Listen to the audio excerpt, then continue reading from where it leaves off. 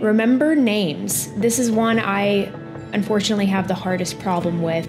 Hi, my name is Brooke Butterworth, and this is Mainstay Mindset Podcast. Today, I'm going to give you a straight to the point, no fluff summary of Dale Carnegie's classic book, How to Win Friends and Influence People. If you've ever wondered how to connect with others and make a lasting impression for the betterment of yourself and others and help people out, just create lasting relationships, have a better life, this book is your go-to. First, don't criticize, condemn, or complain. This is something that I think a lot of us grew up with, being around people who constantly criticize, condemn, or complain, and it can just be seen as a normal thing.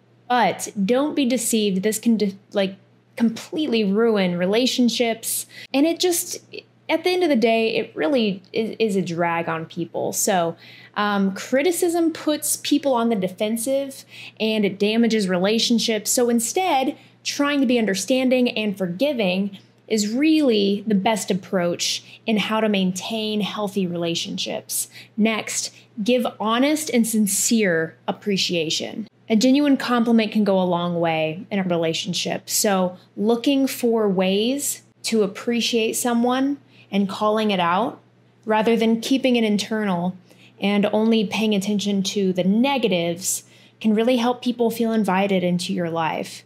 Number 3, arouse an eager want in others. This is not as sexual as it sounds. Frame your requests in a way that highlights the benefits of the other person, appealing to their desires and needs. Next, 6 ways to make people like you. This can sound really, again, this book, I've told this to my friends and people who I've recommended this book for. It sounds manipulative, but if you really do want to improve yourself and your relationships with others, then maybe it's best to put into practice ways to do that.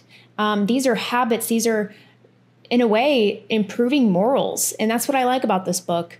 And morals are just how you treat people and how you conduct yourself, right? 6 ways to make people like you. Number 1, become genuinely interested in other people. Okay, so we're not going to be sitting around and asking questions about ourselves, what they like about us. We're going to ask them about them. And we're also not going to sit back and just have them ask us all the time. That's a very one-sided conversation. And if you've ever been the person trying to make conversation with someone and they never ask you anything back, the conversation can get pretty stale pretty quickly. So we're going to avoid that. We show sincere curiosity about other people's lives, interests, and their histories. Number 2, smiling. It's a universal welcome signal. I think this goes innately into our very beings from nature. A smile is the easiest way to make someone feel at ease, to create a positive first impression.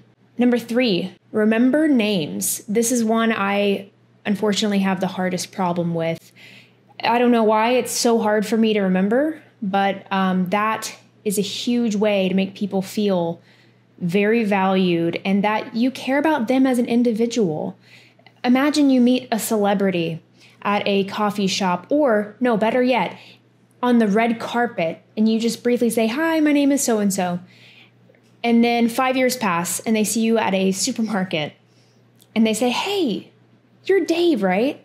You would feel like, wow, this guy's the best guy that ever lived, or this woman. That just shows a personal touch on a whole other level. Businesses that are white glove service, the Ritz, for example, they are in the business of knowing names. So that is one to keep in mind. A person's name is the sweetest sound to them. Use it often. Number 4, be a good listener. Encourage others to talk about themselves. Be attentive and responsive. 5, talk in terms of other people's interests. What interests them? What are they interested in? If I am speaking with someone new, I don't just say, "Well, I love the piano forte." I'm going to talk about, what are you interested in? And finding common ground is the best way to approach conversations. Be a good listener. Align your conversations with what others want to talk about and what the person cares about. I've heard people talk about relationships they've been in, and the other person was asked, what is their favorite color? What is their favorite food? And, the girlfriend, stereotypically will answer, oh, his favorite food is this. He always orders this cup of coffee. And then the best case scenario, the guy will say the same thing. But I saw a video where the guy was like, oh, I don't know. So when you actually care about someone, when you love someone, you'll know what they care about. And this is just a common way to show someone you care. Number 6, making others feel important. You do this sincerely. You show respect, you show kindness, and appreciation for contributions and presence of the other person. Next, we're going to talk about ways to win people over to your thinking. Negotiations happen all the time. If you ever had any sort of want or need from someone or something that you want to get, usually you have to interact with people in order to get that thing. And that is a negotiation at the end of it all. Now, the best way to do this, Dale Carnegie lays out beautifully and masterfully. Number 1, avoid arguments. So arguments rarely lead to positive outcomes. Striving for understanding is better instead. So if someone doesn't want to do something or they hurt our feelings, the best way to approach it is to ask them, what was going on when this thing happened? When you understand their side of the story, you're much more easily able to come to a middle ground where you both understand each other, and perhaps you can help them out too, which usually leads to them helping you out as well. You're never going to reach the middle ground if you don't even know why they were doing things in the first place. Number 2, show respect for other people's opinions. Even if you disagree, respect the right way to hold different views. You can respect someone and not yell at them, right? Avoid saying you're wrong. Number 3, admit mistakes quickly and emphatically. We've all been in a relationship at one point or another with a spouse or a parent or a friend where they never admit they're wrong. When you're wrong, own it immediately. This creates trust and respect. Number 4, begin in a friendly way. Start with kindness to set a positive tone. It builds trust and respect as well. And this sets a positive tone for the interaction. Number 5, get the other person to say yes to something.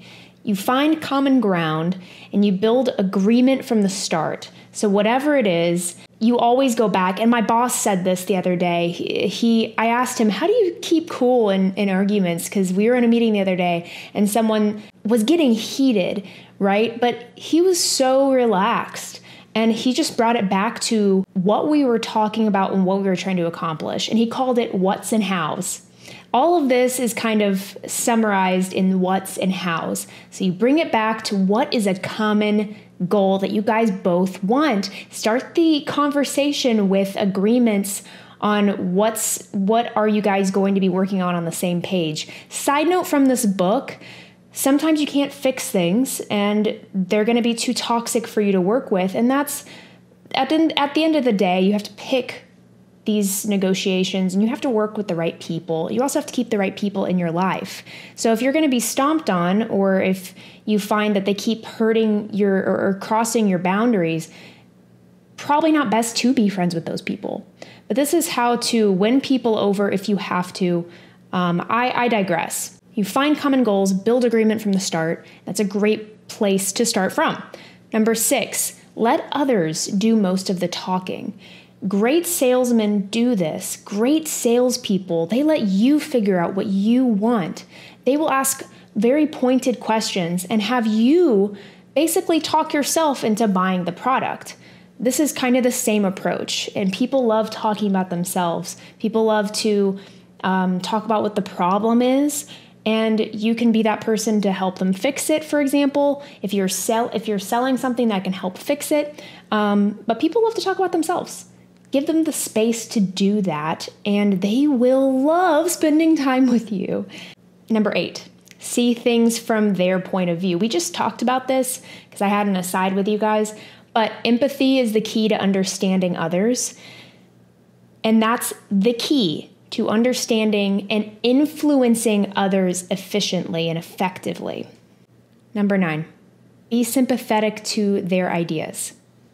You want to help them feel acknowledged and validate their feelings and perspectives. Number 10, appear to nobler motives. Inspire and motivate others by appealing to higher values and aspirations. You can do this by creating a culture where you're helping others see the nobler intention in their everyday actions. If you're a leader of a company, you don't want to say, we make phones.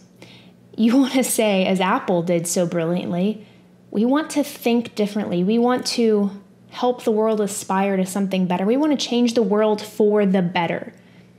By this company being alive, by you working at this company, by you buying this product, we're making the world a better place. So it's getting deeper than just the surface level. 11, dramatize your ideas. Use vivid stories or analogies to make your points more compelling. You can do this by learning, getting a coach, or just thinking of stories that will really help make people laugh, make people feel comfortable, maybe help explain your ideas, explain what your goal is.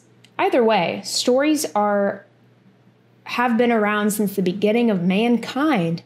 And if you think about people sitting around a fire at the end of a day, at the end of a hunt, and stories bringing people together, they work very much the same way. Our minds are built narratively. That wasn't in the book. I just wanted to say that. 12, throw down a challenge. People love a good challenge. They love to feel accomplished. You can motivate them to take action by giving them a challenge. A lot of people do this in sales campaigns, right? They challenge someone to do something, and that creates a lot of momentum. And it's a great thing to do in a business or at the end of a conversation. Be a leader. Change people without offending. This is so difficult to do in this day and age. Everyone has their own opinions. You can't walk out the door, though, without being offended. By even going outside, even by looking at things publicly available like the internet, you risk being offended. So how do we start doing that as leaders? Number one, we begin with praise and appreciation. We start by acknowledging that someone is doing something well. Number 2, we call attention to the mistakes indirectly. What does that mean? We subtly point out errors, making it easier for someone to accept that they have been in the wrong. Number 3, talk about your own mistakes first. It often softens the blow and it shows humility. Number 4, ask questions instead of giving orders. You want to guide people with using questions that lead to their own solutions. Again, like a great salesman. Number 5, let others save face. Avoid embarrassing or belittling others. Help them maintain dignity. Number 6, praise every single improvement that you can. Recognize even the small progress. It encourages continued effort. And this is going to be really hard for a lot of people who are so critical of themselves, because it's like, well, why should that be deserved? Why should we praise others for something so little and insignificant? Well, it's time to love yourself more. And this is, again, why I really love this book in a lot of ways, because it's just another way to love people, right? Even yourself. Number 7, give a fine reputation to live up to. So you're setting the standard here. And it's kind of like making a higher, nobler moral, but in a term of you're setting high expectations and you're showing that you believe in their potential, them as an individual. Like in Treasure Planet, Jim Hawkins is talking to Silver. Now, you listen to me, James Hawkins. You got the makings of greatness in you. But you gotta take the helm and chart your own course. Stick to it, no matter the squalls. And when the time comes, you get the chance to really test the cut of your sails and show what you're made of. Well, I hope I'm there, catching some of the light coming off you that day.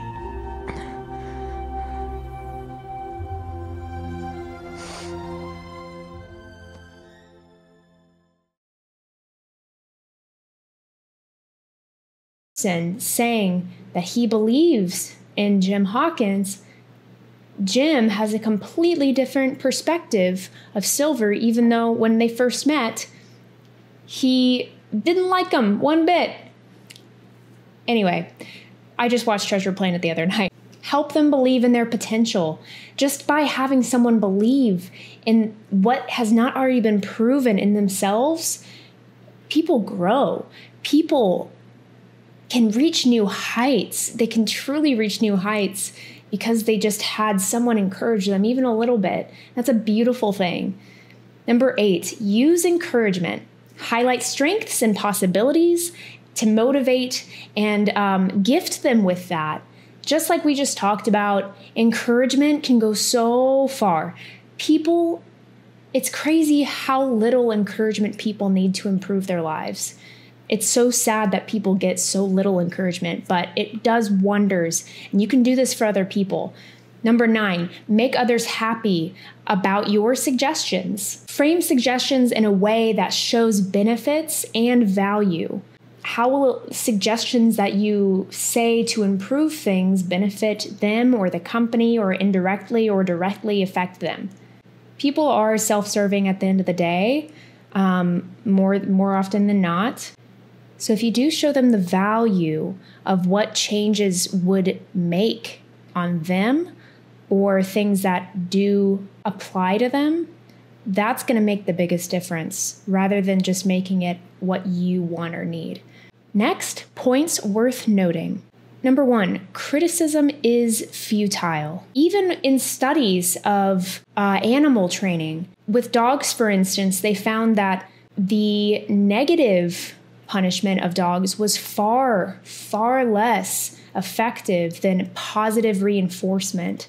So recognizing the statistics and the scientific research behind this, it's the same for humans, and we have to realize that criticism is futile if we want things to change. Criticism wounds pride.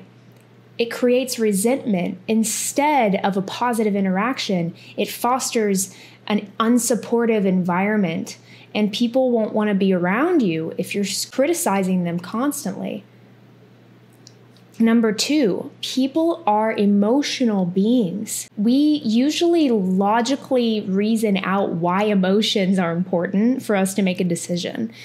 Usually decisions are not logical. It's because we feel a certain way, and then we use logic to back up our feelings.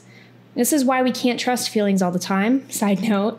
But understanding that emotions drive people, behaviors and responses can change your life, can change your business. Approach people with empathy, and it will make a huge difference in how people feel about you. Side note, people will remember you by the feeling you create when they are around you. Number 3, key to influence. Focus on what others want and show them how to achieve it. This is the heart of influence. This book was written before influencers, but it's incredibly valuable. And I think a lot of these new not psychologists, but philosophers, and even social media is built around what we've always known innately to be important. If you are really good at influencing others, you can get so much out of life. And unfortunately, we see a lot of people who are not good, who, in a manner of speaking, evil, using this power for evil. Imagine if those of us who have altruistic motives and actual genuine care for the goodness of the world to get better. Imagine if we took these insights and actually did something with them rather than just letting people who had evil motives do it for us instead. Number 4, the secret of success. Success lies in understanding and respecting others' perspectives. It's about finding balance from their point and yours. Really try to understand their viewpoint. Bridge the gap. It's a literal mountain and another mountain, and you can literally build a bridge between it and hang out with each other. In summary, Dale Carnegie's book, How to Win Friends and Influence People, while on the surface may seem manipulative, it is actually the key to building stronger relationships with people and making good changes in the world. It's timeless wisdom, creating and building positive relationships and influencing people efficiently and effectively for the better. It's very, very positive. By following these principles, You can create more meaningful relationships and connections in your life, and maybe even build a business that succeeds just with these points. Because usually, if people are led by emotion, it might be one of these things that's destroying relationships and a company and a business. If you can just work on one of these things a day, it could make huge changes in your lives. And I'll see you guys in the next one. Stay mainstay.